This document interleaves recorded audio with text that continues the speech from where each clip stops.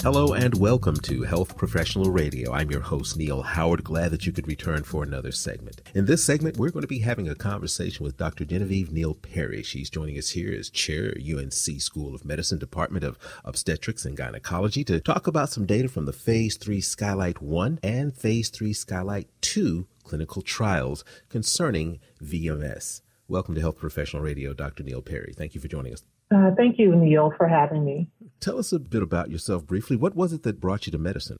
Oh, gee. That is a great question. Really, what brought me to medicine was basically like lived experiences and, growing up in a community where healthcare was a little bit more limited and just seeing the consequences of inadequate and inequitable care access was really the driving force for me. Now, these clinical trials that we're going to talk about, what exactly do they concern? What is VMS and who's impacted? Yeah, so VMS is what we call vasomotor symptoms, or what most people will call hot flashes or hot flushes. Okay. And most commonly when people think about it, they think about it in women who are making the transition from the transition into menopause, or that perimenopausal period or that menopausal period in one's life when the ovary stops working and stops making estrogen. Women will have these episodes of feeling very hot, and typically the sense of hotness is above the waist and involves the face, and they just happen spontaneously. They can happen at night and cause frequent wakening, which in itself can be very disruptive. If someone is waking up multiple times at night, then they're fatigued, they're not able to think as clearly. It can be very uncomfortable to be in a meeting and then all of a sudden start sweating. So you can imagine what message that might send, in someone who's not aware of what's going on. So vasomotor symptoms, and when we think about them, we think about the ones that are bothersome, that really disrupt, the quality of life of those impacted. Other individuals who may have hot flashes are people who are using medication for cancer. And the cancer medication may reduce the hormones, and that will trigger these hot flushes. And this could be both men and women. Most often we think about it in breast cancer survivors who are receiving medication to reduce hormones that also will cause them to have hot flashes. Do these symptoms affect heart rate or blood pressure, or is it simply the sensation of being hot and the sweating? Does it affect any other systems? That's a great question. Sometimes people can feel anxious with them, but usually, it's not associated with significant blood pressure changes. But people can become a little bit agitated because it's, they're in a place where they're in a meeting and all of a sudden they start to feel hot. And so it can be disruptive from the perspective of, they're sweating in the middle of a meeting and people are looking at them, and it can be very uncomfortable. The SKYLIGHT 1 and SKYLIGHT 2, was this data presented in one meeting, or were there several different meetings that this information was presented in? So, as the data has been accumulating, there have been different meetings where different levels of information were available and were presented.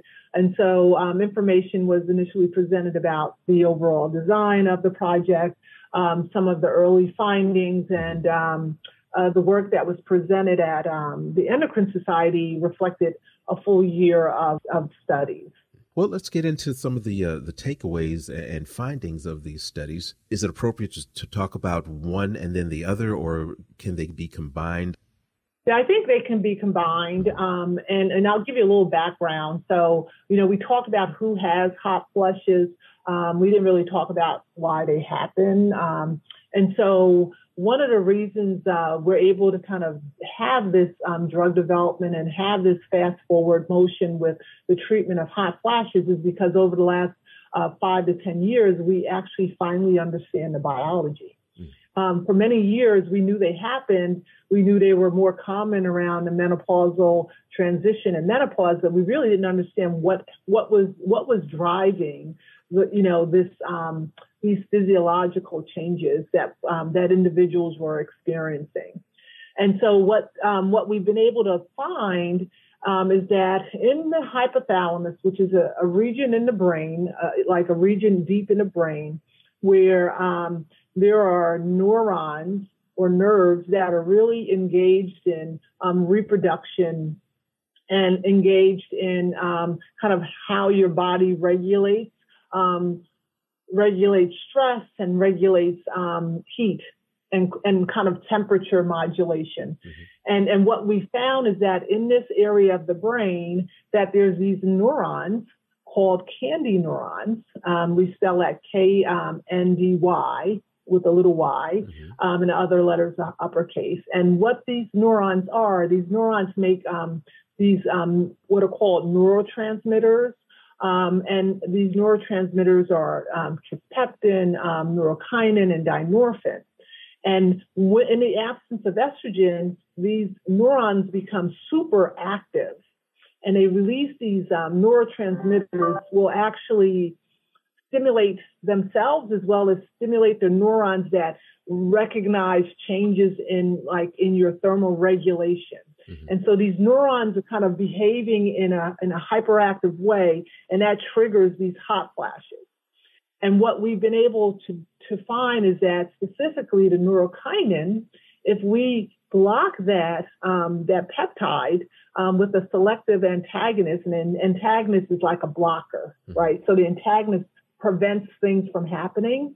If we block it, then we can actually reduce both the number or frequency of hot flashes and as well as the intensity.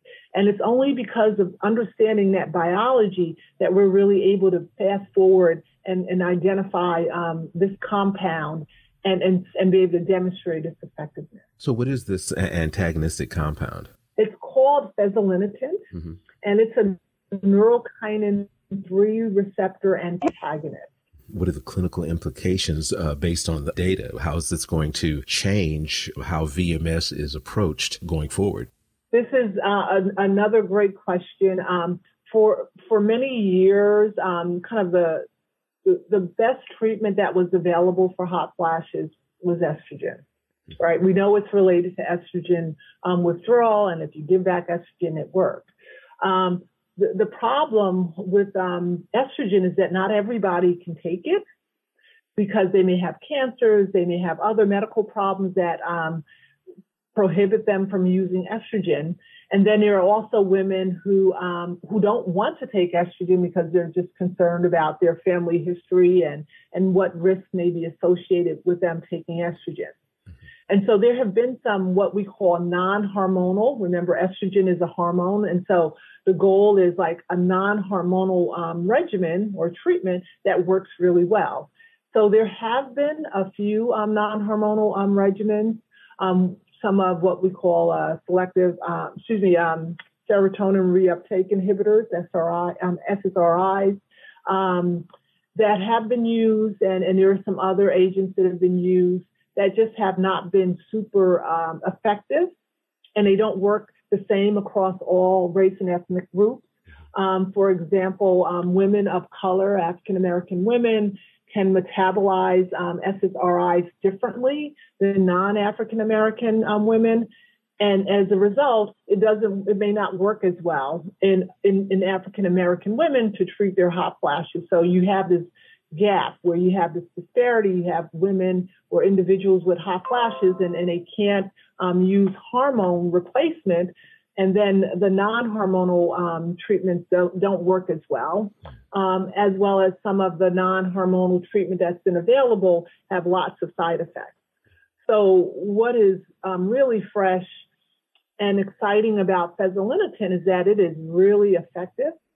It works within a week. You see significant reductions in both the number as well as the intensity of hot flashes. It is sustained throughout treatment, and there is also a benefit in terms of some improvement of sleep. And so, having something that is highly effective with very few or limited kind of side effects is something that we really haven't had on the market. And that is what makes Fezolinetant so exciting and so kind of timely, when we think about how do we take care of our patients and how do we reduce disparities in treatment outcomes. Well, doctor, is there a website where we can learn more? Yeah, you can actually go to endocrine.org. They will actually have a version of my talk about the drug there with some slides that demonstrate the findings. There is also ACOG 2021, where the meeting where they would also be able to find information about the study. And lastly, taking control of menopause would also be another site where they could find relevant information. And I do believe that ACOG site is acog.org, ACOG.org, yes, correct? That's correct. Great. Doctor, it's been a pleasure speaking with you this morning. Thank you so much for lending us your time. Thank you. You have a great day. You too. You've been listening to Health Professional Radio. I'm your host, Neil Howard, in conversation with Dr. Genevieve Neal-Perry. Audio copies of this program are available at hpr.fm and healthprofessionalradio.com.au. You can also subscribe to the podcast on iTunes. Listen in, download it, SoundCloud, and be sure and subscribe to our YouTube channel at youtube.com, Health Professional Radio.